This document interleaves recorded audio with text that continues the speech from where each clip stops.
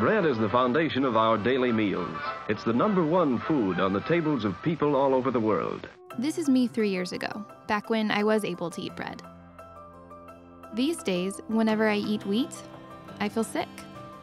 Apparently, my gut gets inflamed when I eat gluten, which causes my stomach aches, headaches, and other delightful symptoms.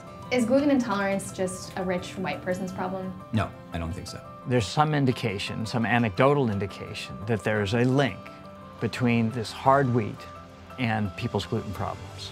There's more gluten in wheat now than there used to be. We breed specifically for gluten. Wheat is good for us if we eat it in its whole grain form. But I hasten to add, this is not how Americans eat bread or wheat anymore. 95% at least of the wheat that we eat has been refined. And we pig out on the white flour.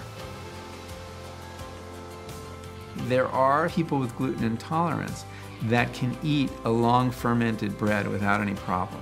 Most of the bread that we do get is all donated except for 2 meals a year. So not feasible for us to get donated high quality bread every single day.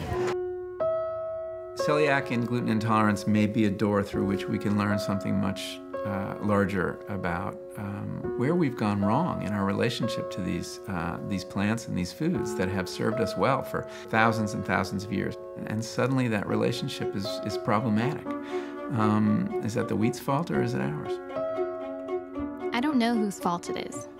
If it's the wheat itself, the way it's milled, the change in fermentation, or all of it.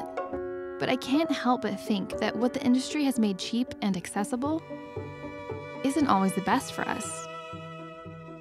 And that's the trouble with bread.